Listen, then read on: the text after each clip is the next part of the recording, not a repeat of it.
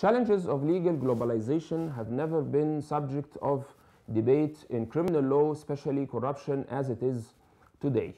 The present decade is witnessing a remarkable evolution for the Arab region to bridge the gaps between its anti-corruption strategy and other anti-corruption strategies in other world or in other areas across the globe. Such substantial amendments and reforms are considered to be a welcome step towards a free world corruption, or towards a corrupt-free world, and to indeed offer more transparency for the international trade contracts, and for more or better utilization of resources, and for more efficient and productive relationships and transactions between institutions in the business spectrum. For example, Algeria had paved the way through the promulgation of the 2006 anti-corruption law number 6-1 dated on the 20th of February 2006. On the other hand, the United Arab Emirates had rang the bell also in 2016 through the new decree number 7 in 2016. Egypt, from its side, had also enacted and issued a new law which entered into force by the 25th of January 2018.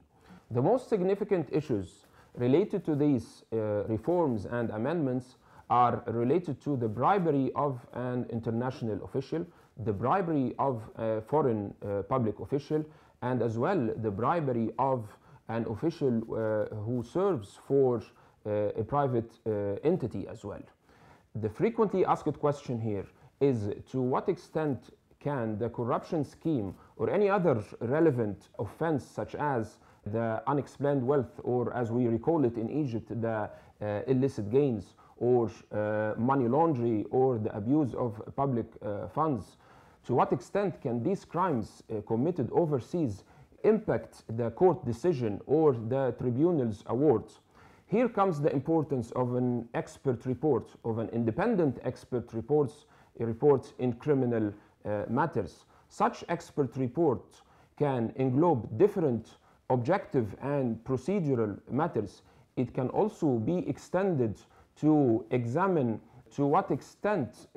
can the domestic criminal provisions be in harmony with the international norms and regulations, especially those related to the United Nations Convention Against Corruption, also the regulations of the Serious Fraud Office in the UK, or the Department of Justice in the United States of America. Such reports can be drafted according to the givings of domestic criminal provisions in a certain country, and according to the factual assumptions that might differ from which case or from case to another. This can help, in my opinion, to provide a very neutral image of the factual assumptions, can help also, in my view, to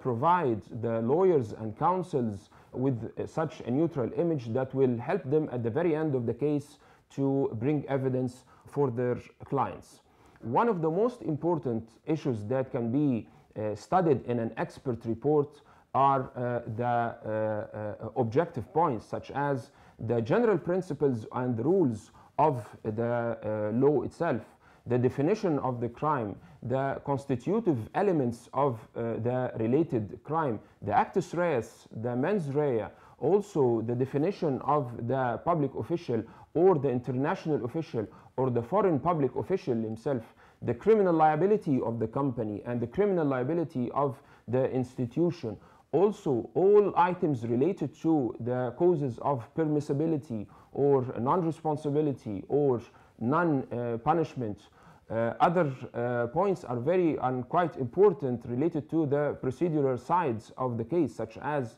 the extradition, the travel banning, cash and asset freeze, also the alternative dispute resolution in the criminal matters. These are parts of my field of expertise, which I can present for any potential client, whereas any corruption allegations are provoked in any judicial proceeding or arbitral ones, and can help to present a clear and a neutral image for the factual assumptions in front of the court or in front of the tribunal. Thank you very much.